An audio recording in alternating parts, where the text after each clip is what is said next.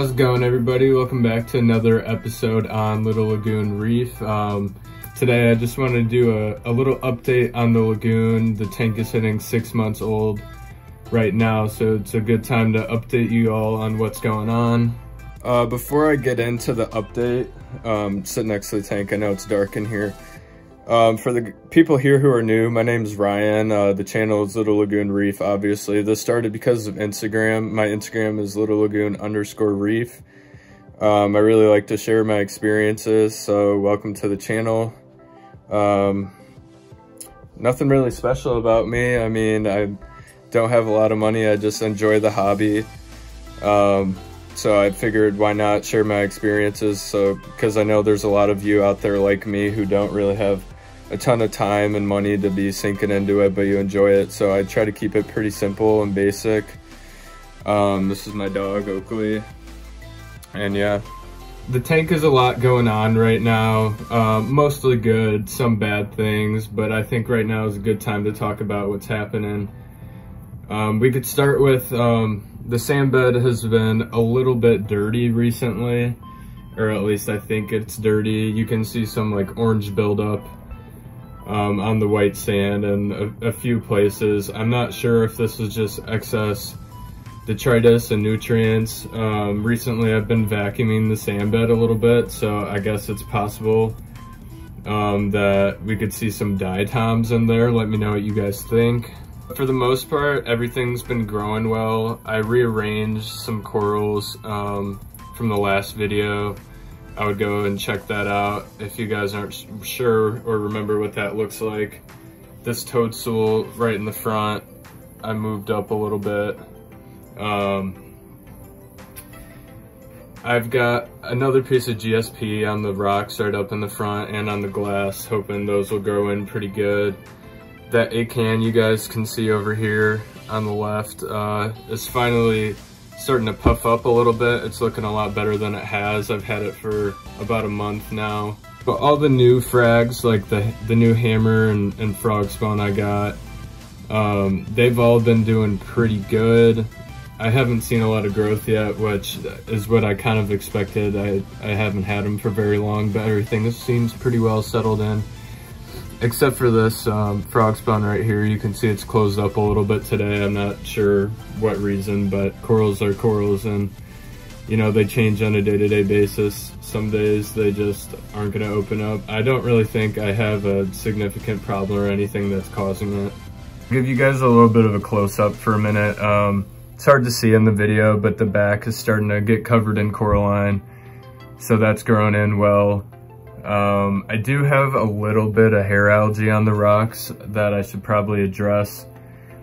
I'll probably just go ahead and scrape that off in the next water change. You can see a little bit right here too, and I actually have a little bit on the sand, and I'm not really sure why. I haven't really had that problem before. As far as some of the problems I've been having, this isn't really a problem, but you can see this Kenya tree right here is shedding right now, which will probably result in some more growth. I'm not sure if I want to keep those around for a long time, so I might get rid of those in the future.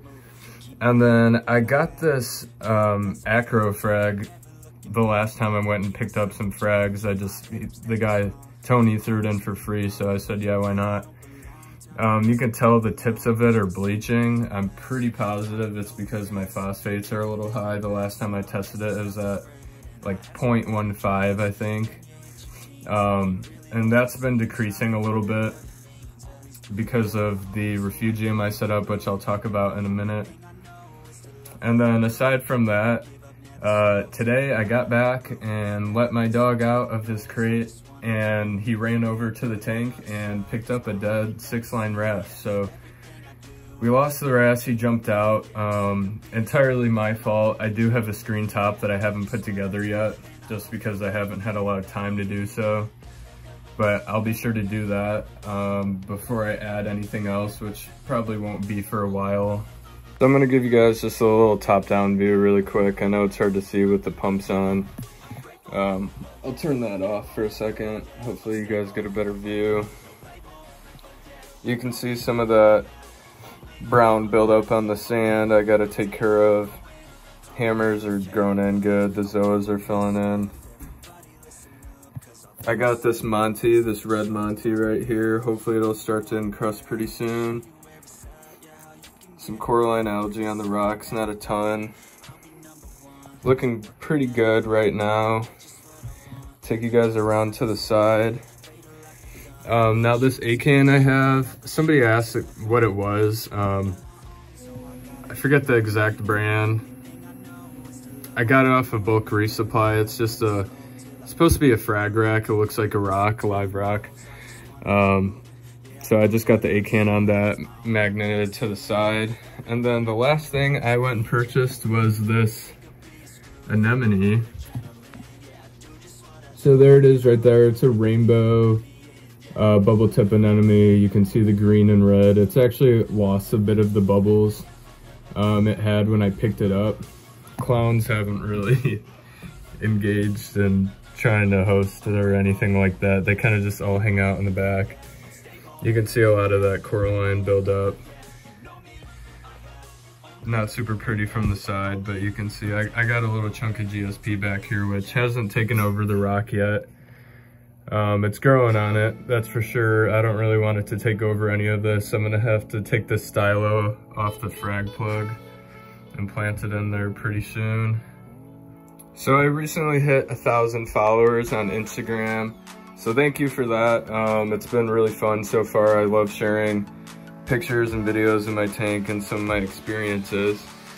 But I figured while I'm on the topic of that, I actually got a comment on one of my posts right here asking about kind of the setup of my refugium. So I did have a refugium video, but because I got that comment, I will talk a little bit about it. It's hard to see with that red lighting. There's green caulerpa in there, and you can see some hair algae build up. So the first step was I went ahead and took a knife to this back panel, and I just sliced off some of this plastic. It's pretty easy to take off. It is held together by this sewing canvas material from Amazon. I basically just made a little media basket out of it. I used to have carbon in there, but I decided I'd go ahead and switch over, try out a refugium, and this stuff has been growing like crazy. This light I got off of Amazon. It was like 20 bucks. I'll link it in the description so you guys can see it. It is controllable through like Alexa, so you can set up a timer. I haven't gotten to it yet. I tried, it was a little bit difficult. I didn't do it. Clip on right here. It's really like easy to mess around with and adjust. So that has been one of the main helpers in getting my nitrates and my phosphate down a little bit. It's made things a lot easier. I do water changes about every 2 weeks, but lowering those nitrates and mostly the phosphate is the issue. Lowering it down a little bit. I've seen some of these corals open up more, which is a great sign. You can see that acro, it's pretty much just bleaching at the tips. And since I messed with it, you can see some particles floating around, but my filter socks will collect those. I change these filter socks every like week or so. I should probably do it more often because they tend to collect a lot of nitrate, phosphate, and detritus, become like a little nitrate farm in there. But yeah, everything's super happy and fluffy. You can see how big the polyps on those are. I got this Camor X1 doser set up, dosing all for reef. I dose 0.2 milliliters a day, which is probably a little bit on the low end. I could probably increase that a little bit. I'd rather keep it on the lower end and take care of it more with water changes, just to avoid some of those alkalinity swings. So yeah, everything's been going pretty good. This power head, the Innovative Marine wavelength, needs to be cleaned. As you guys can tell, filming with my iPhone, I don't have a fancy camera or anything. But I run this power head at like the 3rd or 4th setting for the most part. Just on a little pulsing action, so I get some some little waves in there. I also got these Recordia mushrooms last time I went and picked up some frags. I don't know the name of them. Honestly, this is my first time kind of messing with mushrooms. And from what I can tell so far, they have grown a little bit. I actually really like them. This lepto, I still need to move up onto somewhere on my rocks or maybe my glass, I'm thinking. I'm not really sure yet. And yeah, that's pretty much the whole tank, guys. I don't have anything like super expensive or crazy in there. Clownfish are doing well. They, like I said, they haven't really messed with the anemone at all. Hopefully it happens soon. And aside from all of that, I don't really have much else to share with you guys, so I apologize for not posting a video last weekend. Everybody that's been watching the videos, liking and commenting, I really appreciate all of you. Again, thank you for all those who have followed me on Instagram. Any questions you have, I respond to pretty much every comment on Instagram. I respond to all messages, really. I love talking to you guys, so don't be afraid to reach out about anything. Hope you guys enjoyed the update. Again, 6 months right now. It's going well. I've really enjoyed this tank a lot better than my previous setups. If you guys want to see my previous setups, I can do like a little journey video and show you how terrible they were. Because I know a lot of YouTubers and people on Instagram will go on here and post all the cool stuff, like awesome stuff they do, and pretty much film on the days that their tank looks good, which I'm not gonna lie, I typically do that. So you don't really see a lot of like the failures and stuff that people have gone through. So if you guys would like to see those, I would like to make a video. Hopefully you guys would be interested in that. So I hope you guys enjoyed the video. I'm gonna leave it here. If you guys have any questions about the tank, leave them in the comments. Like the video, subscribe, I'd really appreciate that. Turn on the notifications. Be posting videos pretty much every weekend, usually Saturday or Sunday. So yeah guys, hope you enjoyed and happy reefing.